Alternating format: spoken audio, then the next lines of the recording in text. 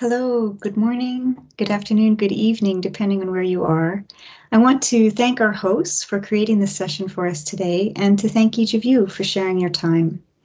My name is Tiffany Straza, and I'm part of the team working on open science at the United Nations Education, Scientific and Cultural Organization, or UNESCO. I thought it would be useful today to start with a reminder of what countries have agreed on in terms of supporting citizen science, and to place that in a larger context of the global transformation of science, technology, and innovation systems across regions and across disciplines to create a transition from science as usual to a science that is more open, more equitable, and more transparent, a science that serves all of society, both practitioners and users within and beyond the conventional scientific community. We can think of the usefulness of such an approach when we consider global challenges and global goals, such as the Sustainable Development Goals.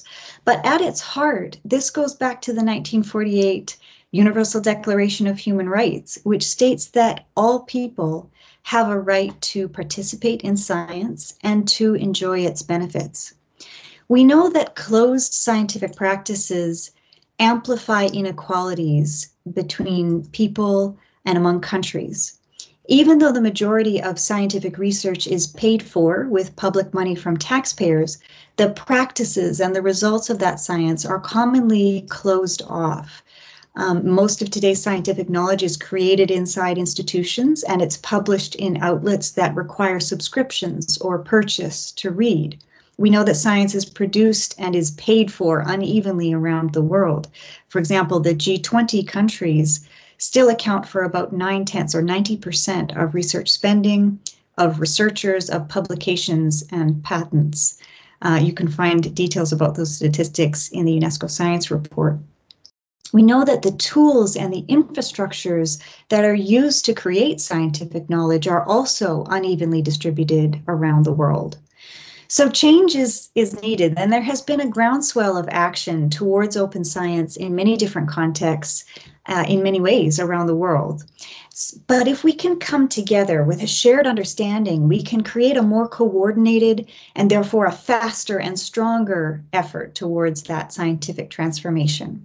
And that's why UNESCO, which is the United Nations organization with a mandate for science, embarked on a consultation process. This was back in 2019 to help us develop that shared approach. And now, 2 years ago, 193 member states of UNESCO adopted this recommendation on open science, which is a global standard-setting instrument on open science. For those who might be new to United Nations recommendations, a recommendation with a capital R is a legal instrument. It's not legally binding, but it is a negotiated text that sets out shared principles and norms. Countries commit to those norms, and they also commit to a regular reporting process. In this case, every 4 years, countries are going to be checking in to show what they have done to make science more open.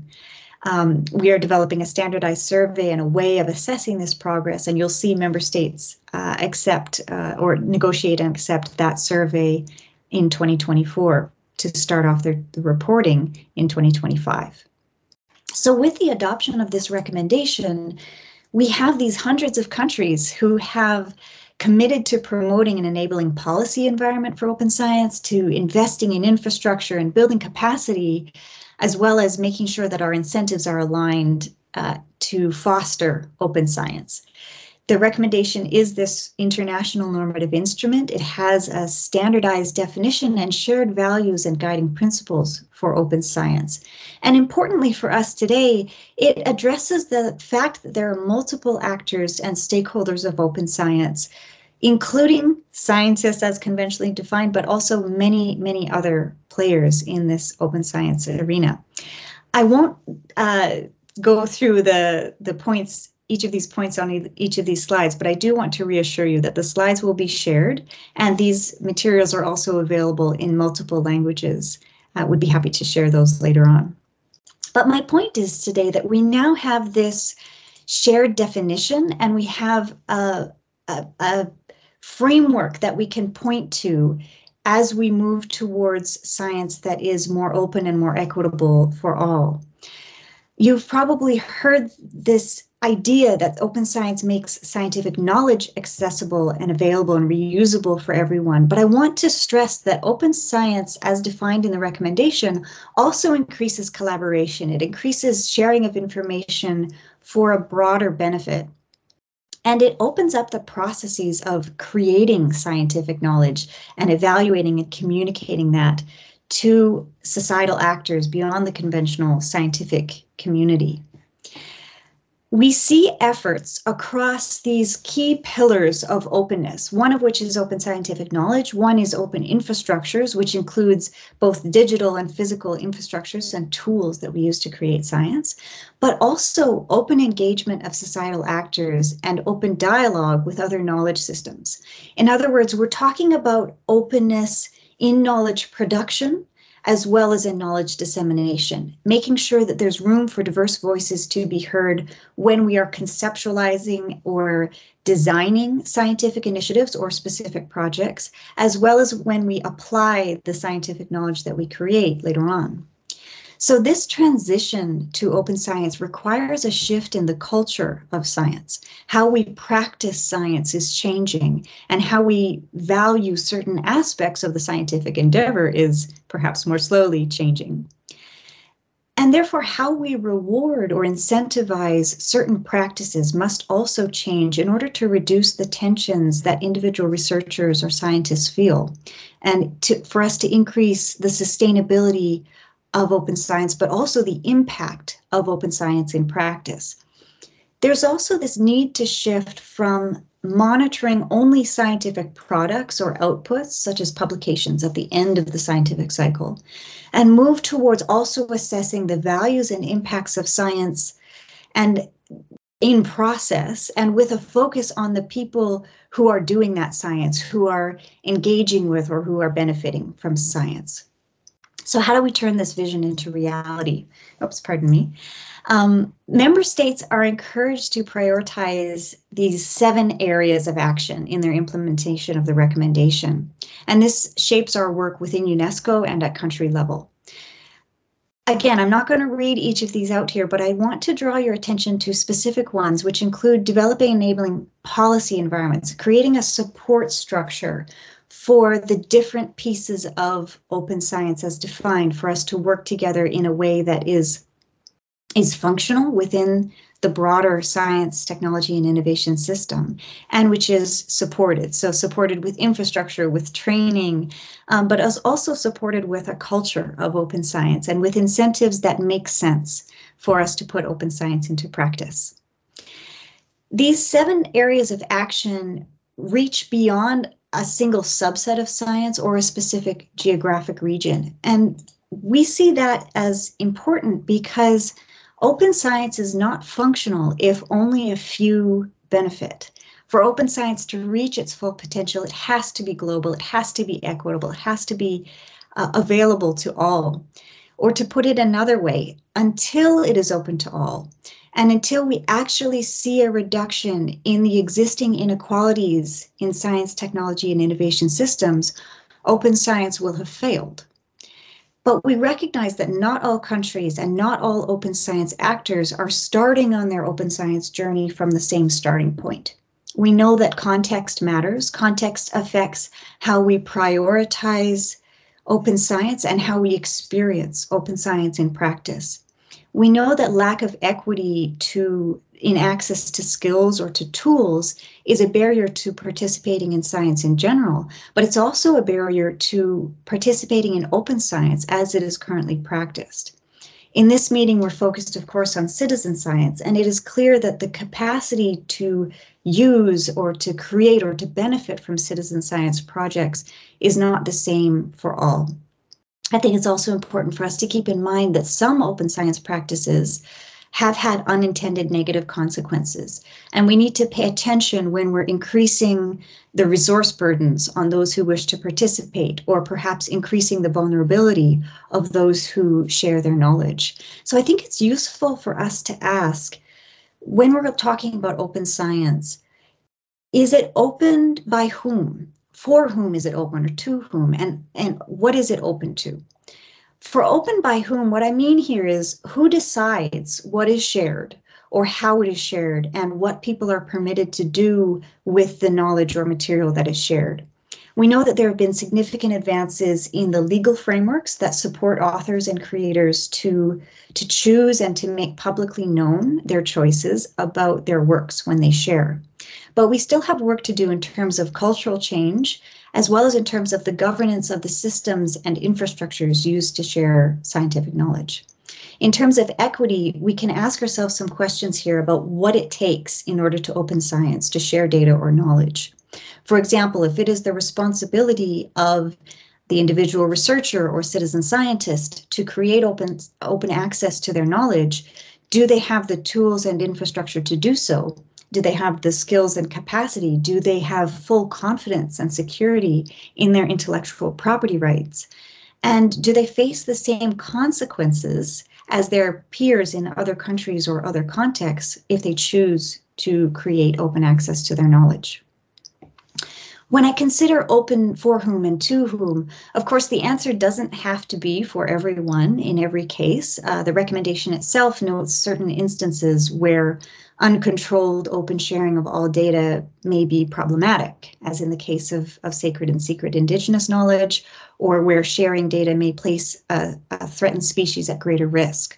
Of course, there are ways to share information about information and ways that we can open knowledge to those in greatest need. But I want to return to the point here that open does not automatically mean open to all. And we also need to remember that placed on the internet does not equate to fully open. We need to ask ourselves, who is the real audience for openly shared materials? Who is the intended audience and who is actually accessing them?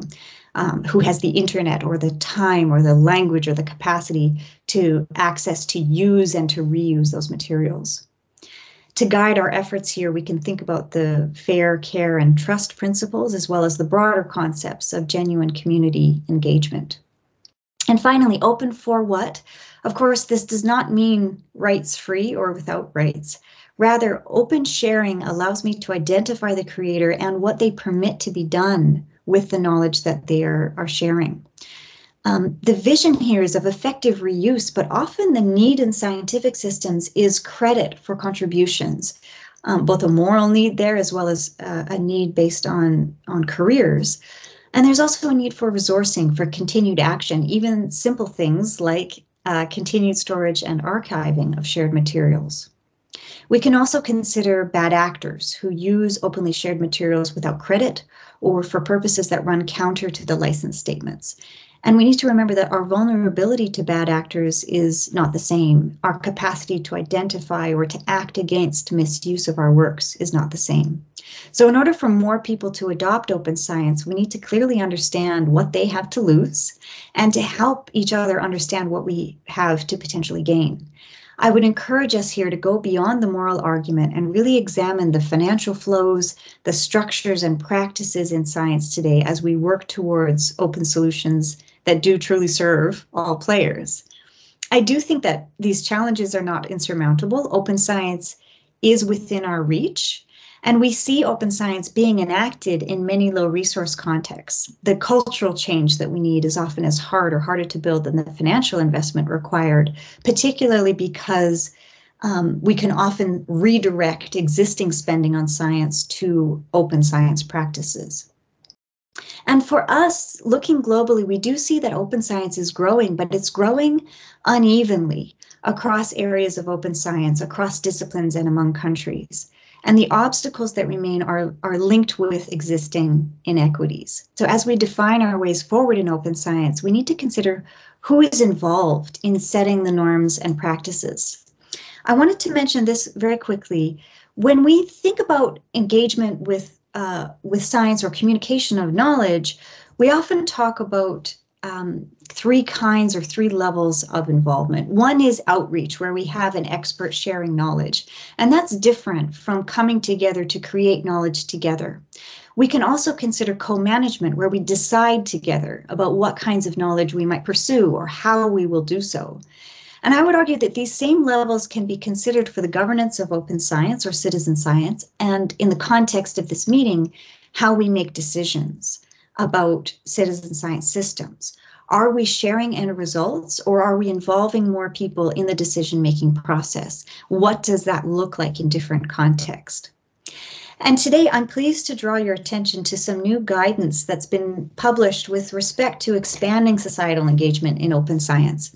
At UNESCO, we have this Open Science Toolkit, which is created in collaboration with experts around the world. Often these are created as part of our thematic working groups, which have now over 700 members.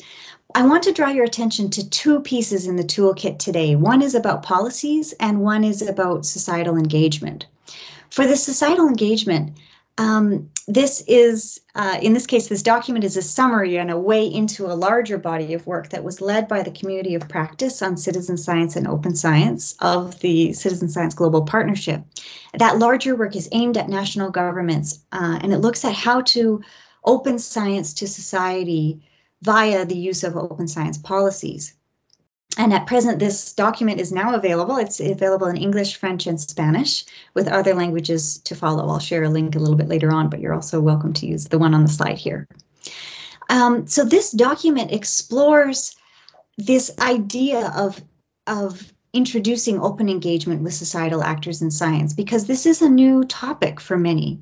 The toolkit document provides examples, one of which is citizen science, and it helps us build a shared understanding, which helps people see how they can be involved and how they can support, as well as what the potential costs and benefits are. It's important to identify these costs and benefits, particularly for leaders at institutions or at the national level, people who are making decisions about where to direct resources and efforts. The bulk of the guide then focuses on how and the fact that we can use policies to promote open engagement. It identifies key building blocks of an enabling policy environment with attention to expanding understanding and building capacity at many different levels, as well as supporting the infrastructure and services that are needed for strengthening open engagement and considering the resourcing that open engagement actually requires. I'll also mention briefly here that the toolkit contains guidance on strengthening open science policies for a more general audience, and there we also draw attention to the ways in which policies can strengthen the uptake of open science practices that equip broader engagement. So what does all of this mean for action now? I would argue that part of the answer to how we will do this is we'll do this together. Collective and collaborative and coordinated action and investment are what we need to accelerate this transition to a truly global, equitable open science. And as we create that collaboration, it's helpful to look back to the core values and principles as set out in the recommendation, because countries who negotiated this text have provided a framework as well as provided the flexibility for us to enact open science in a variety of ways that suit specific disciplines and contexts, as open science, of course, continues to evolve. When we talk about expanding openness in science, we mean integration of these values and principles into research, into funding schemes, into science policy, as well as into national or institutional strategies. And I want to specifically note equity, fairness, and inclusiveness among these. It's been made clear that the kind of open science that we want is one in which there is equality of opportunities. So what's next and how can you participate? Within UNESCO, we have been working with countries and institutions around the world to come together to strengthen systems for open science in various contexts. And working with countries and experts around the world, we've identified 5 key challenges that are facing open science, one of which is change in that conventional scientific culture. So at UNESCO, we have 5 open-ended working groups that are shaped around these major challenges to bring people together and to identify guidance and solutions that function in a variety of contexts. And you can always reach out to us to join one of our working groups by registering for a meeting or by emailing us at openscience@unesco.org. And please do get in touch. I think from this community working on citizen science, we would really appreciate hearing your perspectives on how we should both assess and monitor the openness of citizen science, how we can identify contributions from citizen science efforts to the broader open science movement, and of course, how we can look at the impacts of this greater openness and engagement. So again, thank you very much for your time today. It would be a pleasure to stay in touch. Thank you so much.